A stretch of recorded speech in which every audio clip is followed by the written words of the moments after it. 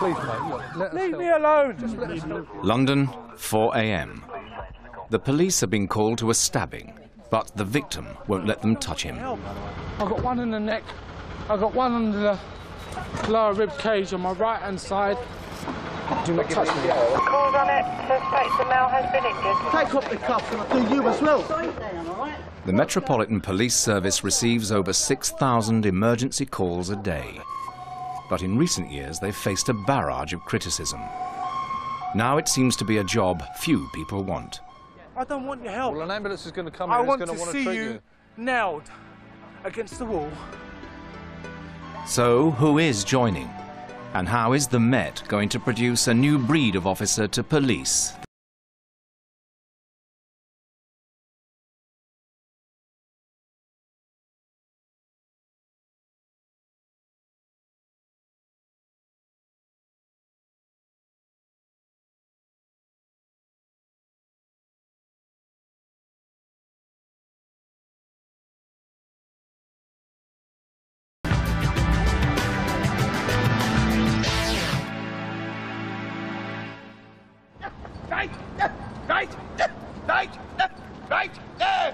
Nobody can get away from the amount of criticism we've had over the last 2 or 3 years.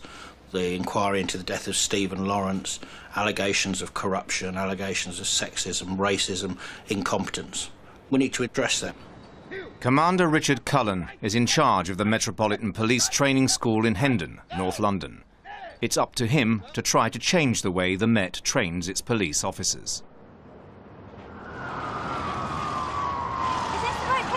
People up. That's right, you could just pull into there for us. Today, a new intake of recruits is arriving to begin the 4-month training course. In the last couple of weeks, I've had a few doubts whether I'm actually going to be able to do it, whether I'm actually going to be able to pass. I've just sort of doubts in my own ability, really. But now I'm actually here, I feel a hell of a lot more confident, and I'm raring to go now. Wow. It's a lot bigger than I expect. If 24-year-old Clare Keating makes it through the course, in just 18 weeks' time, she'll be policing the streets of London. Take care. All right. Don't worry about it, all right? I'll be fine. OK. You're all right. Bye-bye. Thanks for bringing me. Day one is when their discipline starts. And I'm a disciplinarian, basically, but also a cuddly teddy bear. Sergeant Dave Burgum will be one of Clare's instructors. Welcome, Sam. You're in the A class. OK. Good evening. Welcome to Hendon. Sergeant Bergen. Hello. How are you? You are? Sam Wickington. Can you lose the earrings when you come down? We are a professional service and first impressions do count. You go in there and then book a table. To maintain their current numbers, the Met needs 180 new recruits every 5 weeks. Your name is a good start. I'm Clare Keating. Claire. Today, only 93 are joining. It's fine, no traffic. Looking forward to it? Yeah, really nervous though. Oh, yeah? No, you don't need to be nervous. Nothing for you to worry about. The Met draws its recruits from all over the country. Until last week, 23-year-old Craig Jones was working at a leisure centre in Manchester. I'm proud to have got this far. It's a big achievement. My parents are really proud. And now I am here. It's all sinking in, and you can forget home in a way, because this is going to be my new home now for the next 6 months, so it's time to get on with things. When they turn up, not smart, straight away that puts my back up. We've had one that has come in. I've taken, probably wrongly, a dislike. Because he came in, he was chewing gum, he was unshaven, he was wearing a jean jacket, he had trainers on that were undone. Not the sort of thing that you would expect of a person starting a new job for the Metropolitan Police. When I've got here, I've already had my first telling off. It's like not being suited up and chewing gum. So it's like I explained that I've just travelled halfway across the country. But you get over these things, don't you? Move on. It's me, I want to stay me. A lot of people have said to me before I came, you're going to change. Next thing you'll have a crew cut and clean shaven. And I said, if you've got to do, you've got to do, but at the end of the day, I want to be plain old me. The way everyone loves me. Hope.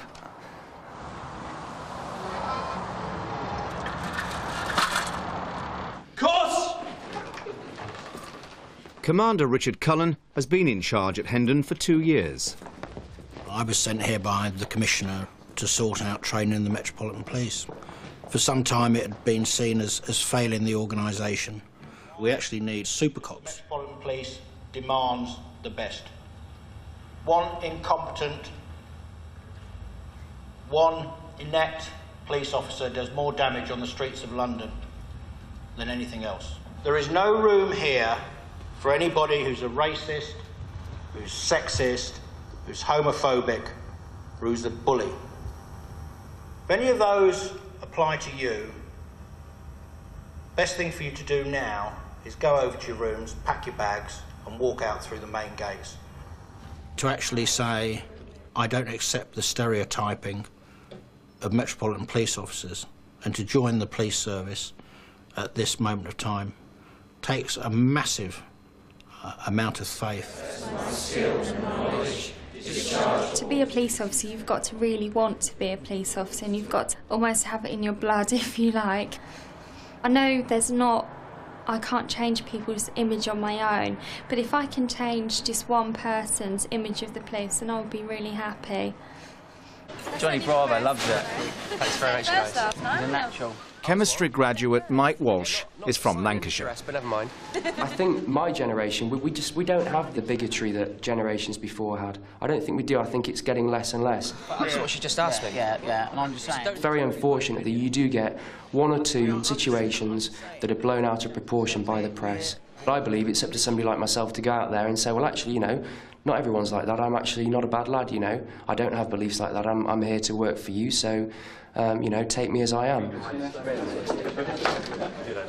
The Home Office say that within 10 years the Met must be recruiting 30% of its officers from ethnic minorities. In this intake, they've only managed to recruit 7%. Joining has been a big step for Harinder Bobra.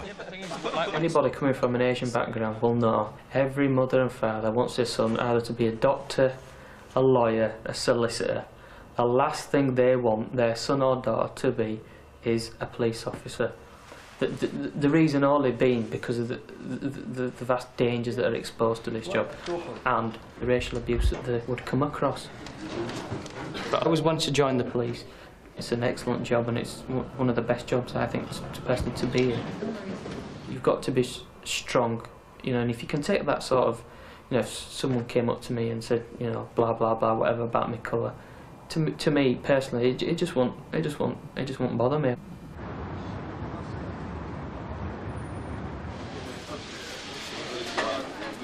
It's an early start for the new recruits. Breakfast is at 6:45, but not all of them have made it to the canteen. It's been a rough night. Woke up about 2:30, then again at 3:30. Started looking at my statement of common purpose and values. That's what they say you have to know. So, a shower. What time is it now? No, I'll be too late if I have a shower. Two of Craig's instructors are PCs George Marshall and Steve Saville. All right, okay. Yeah, right, sit yourselves down. Craig, can you sit outside, please?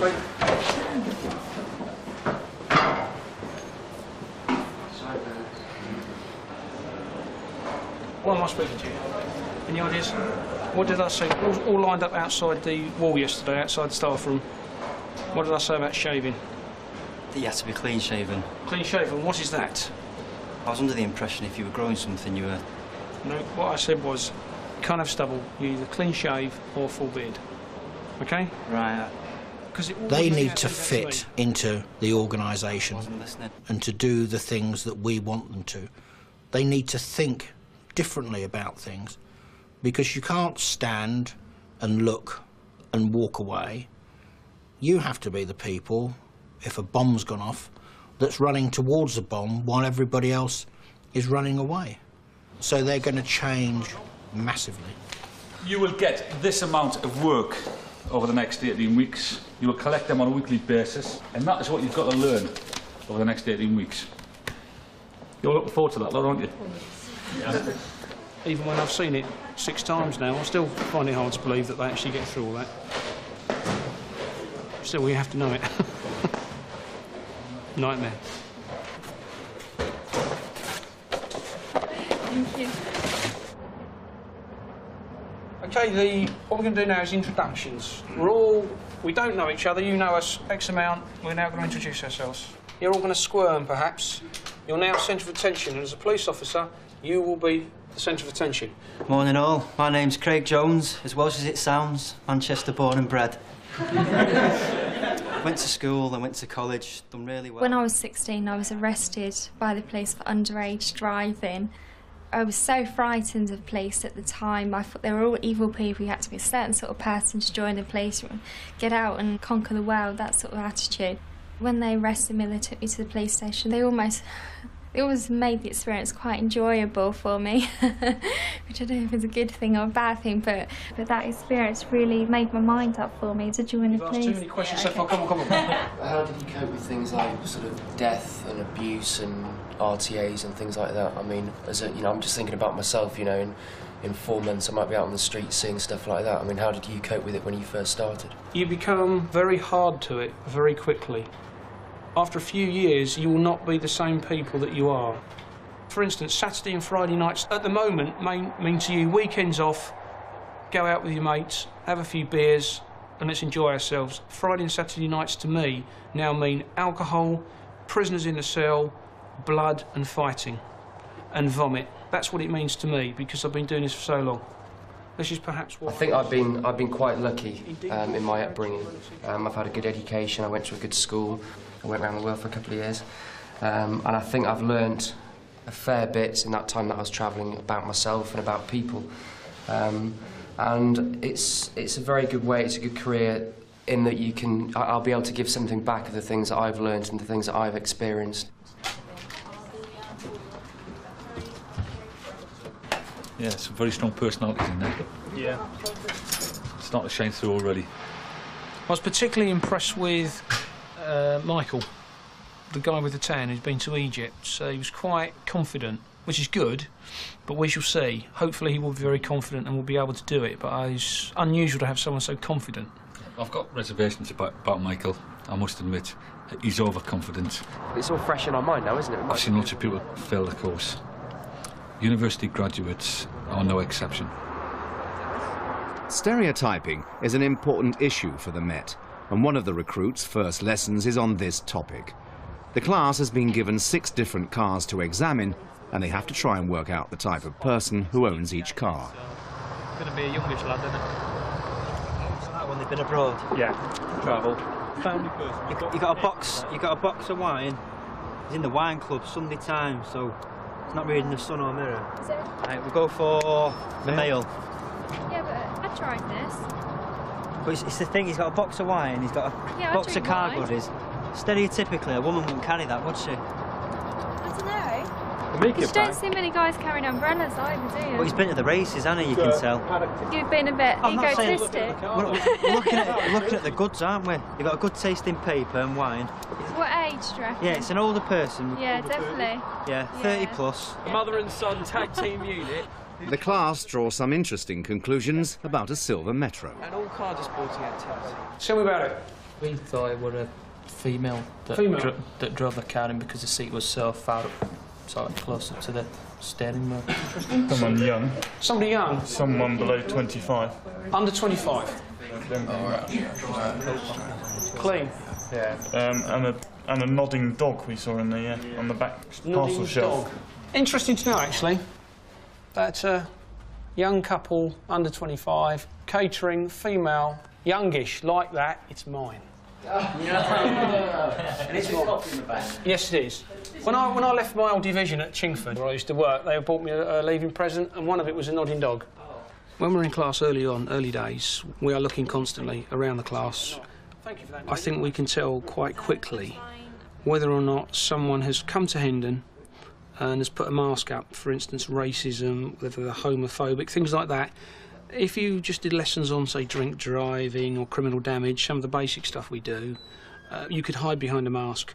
With these other lessons we do, it's very, very difficult to hide behind that mask all the time.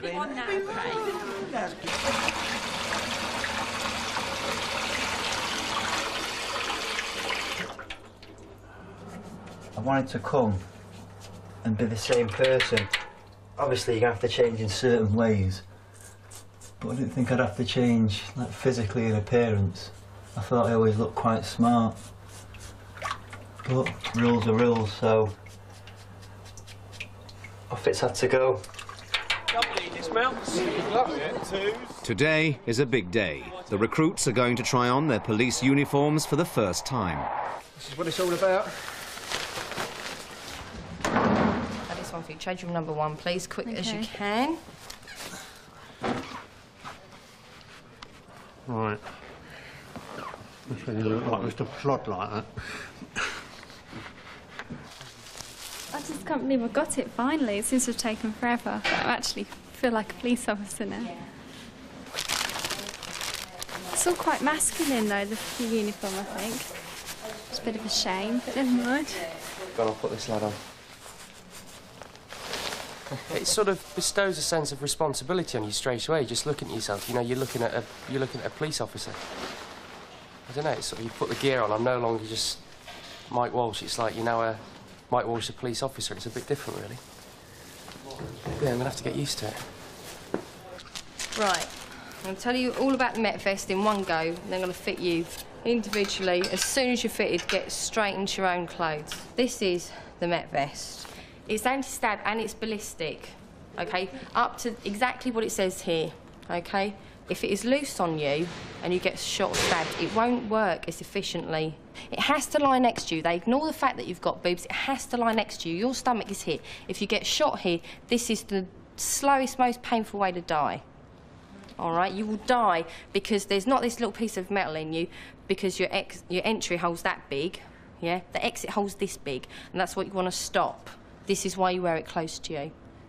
It's not, you know, this is for real girls. When there are people out there that want to get you, this is for your own benefit. You must wear this piece of kit. Is this something we wear every day on just general duty, or would this be if we're going somewhere to I provide or advise to you to match? get used to wearing it all of the time. Some police stations, because they've had about 8 murders, you're not allowed to leave the nick unless you've got it on. OK, how you feeling? Really, all right, yeah. But you need to be agile. Scary. Yeah. It brings it all to life, I think. Brings it all to reality. But it takes a lot more than a new uniform to impress Sergeant Burgum. This afternoon, I came into this room and it was in a state of disarray. There was books, pens and everything thrown out all over the place. Now, you've been spoken to by staff about classroom tidiness. Maybe a small point to you, but it isn't to me. I enforce standards and I ensure that those standards are met. So when I walk round, have you shaved today? No, sir. Why? There was no warm water this morning. Rubbish. I cycled in and I showered in cold water. Tomorrow morning you'll be outside my door right after parade and I will inspect you, OK? Sergeant.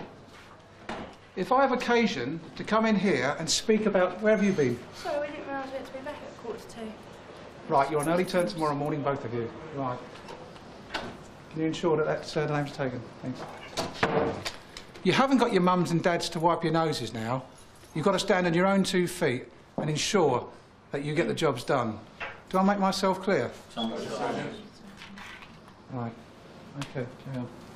Have a word, Sergeant.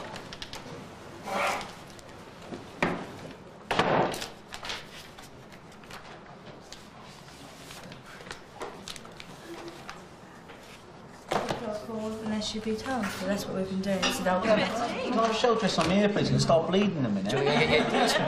Come on, look at these. Look, I mean, how could you possibly, after all you've been through, not shave this morning? Like, what were you thinking of? Get away with it. Do you think you're going to sit there all day like that?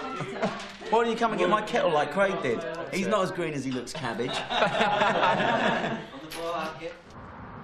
Being on early turn means the recruits will have to get up an hour earlier.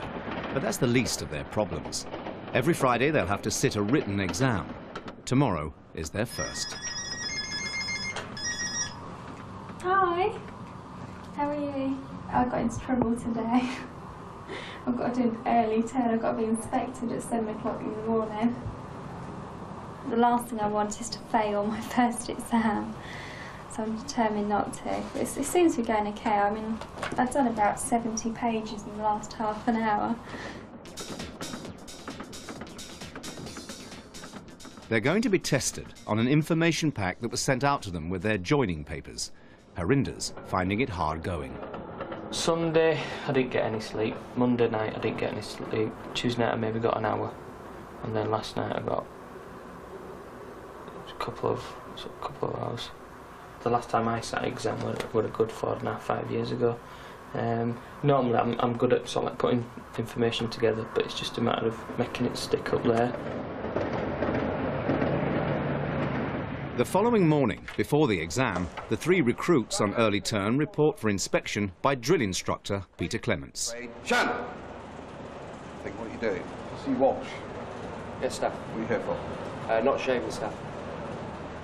I think discipline is very important, and all the rules, however insignificant they might seem, which, yeah, okay, I probably think some of them are quite pointless, but that doesn't matter. They could tell us to have green hair every day of the week. It wouldn't matter what they were telling us to do. It's the fact that they're telling us to do something, and you've got to be able to follow orders. Mike's commitment is soon put to the test. Once the exam's finished, the class have their first lesson in drill. Right! Turn! On the left! Quick! Barge! Right! It's Peter Clements' job to make sure they're up to scratch for their passing out parade. When the students pass out from here on Friday week 18, they'll probably never ever march again in their entire life, but they can go away with some great satisfaction of what they have achieved. And halt! Check! 1, 2! Wait for the word command, okay? No impersonations of Skippy. Okay? I was trying, and then he said that I wasn't up to scratch, so it would have been useful if he could at least have said what I was doing wrong, because I haven't got a bloody clue now. It's my hair, probably, yeah. Maybe it's a shirt. Anything else? Well, I don't think I'll be marching around the streets of London, but if I can get the course work done and the content, pass me keys, to me that's the main thing of walking out here. Later the same day, the exam results are back. You see Bobra, 80% pass. You see Davies, 94%. The pass mark is 70%. 80% pass. You see Keating, 75% pass. You see Walsh, 100%. Well done.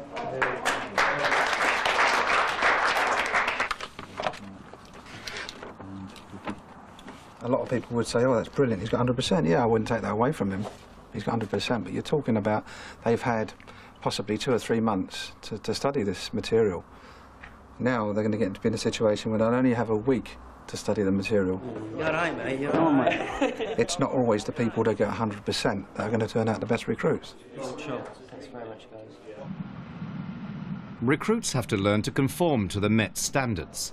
But as one of a new breed, these recruits must also be prepared to challenge the behaviour of fellow officers. I'm going to set up an exercise where I'm going to send one of the class down to do some photocopying. Volunteer, excellent. Could you go down and take 5 copies of that? And while that person is away at the photocopy, I will brief the class. When she comes back, I'm going to give you a scenario, and I'm going to pick on Jackie to give her views to me.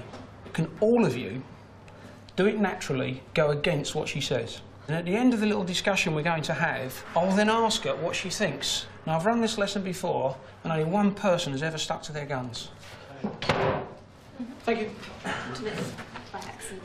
Oh, that's all right. Right, Jackie, there was a complaint that went in by someone that works with the cars. They call them garage hands. And they walked past the gents' locker room, which was on the same floor, came in and made a complaint that he could see topless women on the inside of this male PC's locker. Jackie, if the complaint was made, what do you think should be done about it? Probably ask not to put it on anymore, or to remove the pictures that are already on there. So that would offend you if you saw it? Yeah, I think so. You think so? OK. Mike? Nobody's forcing you to look at it as his own property, so if you don't like it, then look the other way. It's not a problem. And after making the complaint, I think it's ridiculous, to be honest. If a guy wants to have a few dirty pictures, then let him have some pictures, you know. Sounds a bit petty to try and get someone to take it off. They obviously put it there because they wanted it now. Do you think that's all right? Yeah. I think you kind of expect it. of guys' lockers, so I can't see what the problem is. It's a male look at them, so why the hell are they looking in there in the first place? OK, so we think it's petty. Yeah. This person actually moan about it, yeah? Jackie, what do you reckon? I think that if it causes offence to even just... Actually, personally, I don't think it really offends me. That's probably wrong what I said to start it. Would you still stick to your guns, or would you change it slightly, or...? Yeah, probably I'd say it's OK, yeah. It's OK. Thank you. Excellent. Right. What actually happened there, Jackie, is I told everybody to disagree with you. Did you start to feel that? Yeah. But if it was something more serious, how would you feel? What happens the day you're out with your colleague and you stop a police officer off duty who's been drink driving, and the colleague you're with, he or she, decides that, no, we want to let this person go. Really good officer, been in 25 years. You're now at the side of the road arguing with your colleague. So what are you going to do? It's not going to be easy at all, because it's going to be a police officer. Peer pressure again. They're saying, no, we're not going to do it. It's going to be immensely difficult, but you've got to. In my opinion, that police officer isn't a good police officer if they're drinking and driving. Doesn't matter what else you've done. You've done 1,000. The job, the service itself, will back them up 100% if they have a complaint. The difficulty will be alienating themselves and making them not very popular. Must adhere to. And the long and the short of it is, if you do not challenge inappropriate behaviour when you encounter it, your job could ultimately be on the line. They do feel different, don't you? It's the end of their second week, and this morning, for the first time, the class are allowed to parade in uniform. Oh yeah, feel good today, 100%. Let's give it some. Each of these recruits, when they go on the streets of London, is going to have a massive individual responsibility. We're not training people to work in a supermarket. We're training people who are going to have to make life decisions.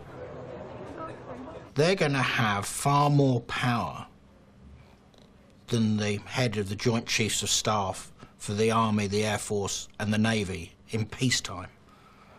They have a responsibility which no other person in society has. And that is a heavy weight on any young person's shoulder.